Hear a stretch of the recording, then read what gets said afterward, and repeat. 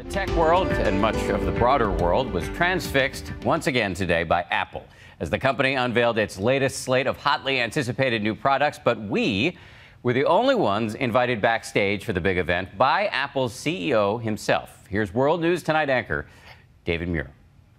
David, how are you? I'm glad you're here. A high-stakes day for Apple. And we were there for the exclusive first look behind the scenes as CEO Tim Cook unveiled Apple's latest salvo, the high-tech battle for supremacy. One more thing. Just moments before Cook unveiling the Apple Watch with a sleek video celebrating the bling and beauty of it all, the company's first brand new product in 4 years. Today, we are launching the biggest advancement in the history of iPhone. There have long been questions about when Apple would innovate again, when they would introduce the next product. And tonight, they have. Tim Cook backstage with his own Apple Watch. The Apple Watch. Is this the moment for you, the moment of your career at Apple? You know, this is a moment for Apple. I don't really think about myself that much, but it's an incredible moment. I think it shows innovation is alive and well in Cupertino. In the same room where his former boss and mentor, Steve Jobs, unveiled the Macintosh computer 30 years ago. It was 1984 Steve Jobs was on that stage. It was. Were you thinking about that today? There's not a day that goes by that I don't think of him. And this morning, being here, I especially thought about him. And I think he would be incredibly proud to see the company that he left us, which I think was one of his greatest gifts to mankind, was the company itself, be doing what it's doing today. Apple again showing how it stays ahead of the increasingly intense competition.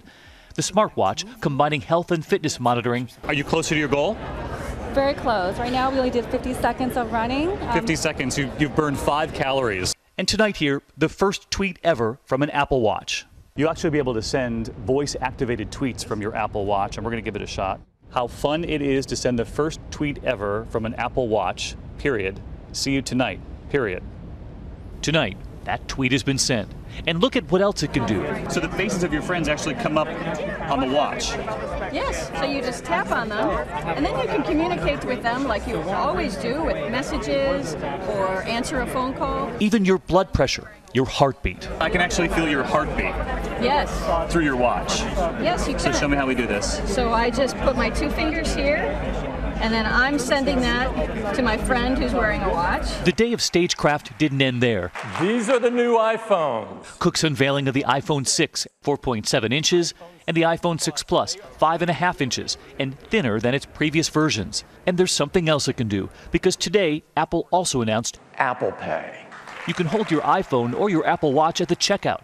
No credit card needed. It's interesting, I read the headlines going into today, and there were a lot of people who said Tim Cook is going to walk onto that stage and kill the credit card.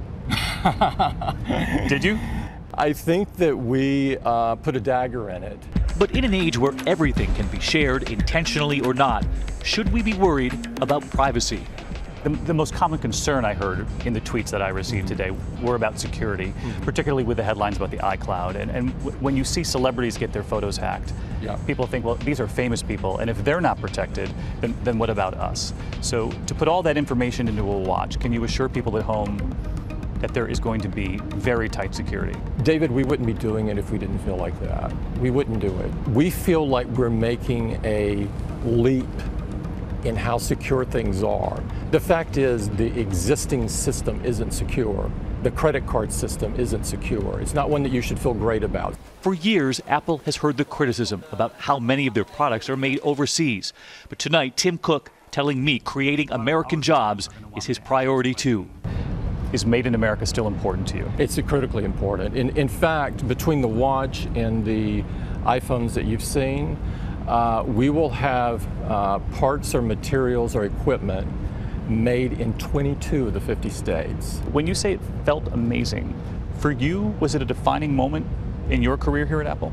Those really aren't the terms that I think in. I think about Apple and Apple's employees and our broader ecosystem, includes the developers and suppliers, et cetera. And for all of them, today was a very important day. But with the world now seeing this Apple Watch for the first time, what is the secret to getting people to wear a computer on their wrist?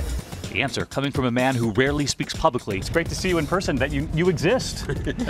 Apple's legendary senior designer, Jony Ive. How did it feel?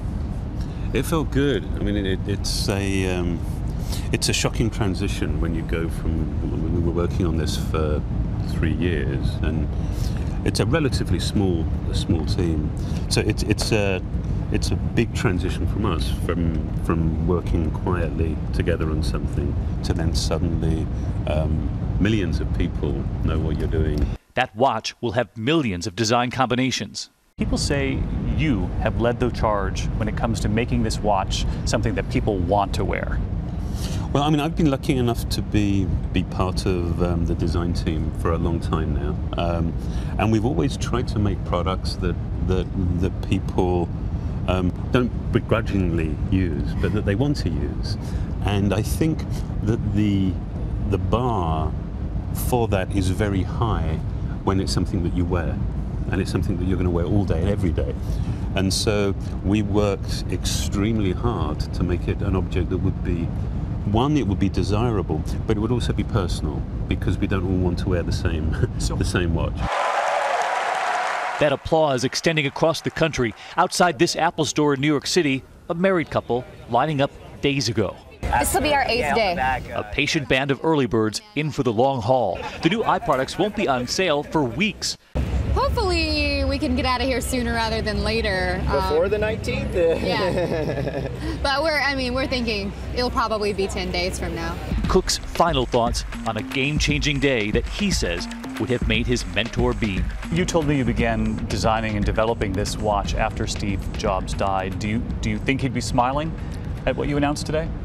I think of him every day, and I miss him dearly. But today, I think he's smiling. For Nightline, I'm David Muir in Cupertino, California.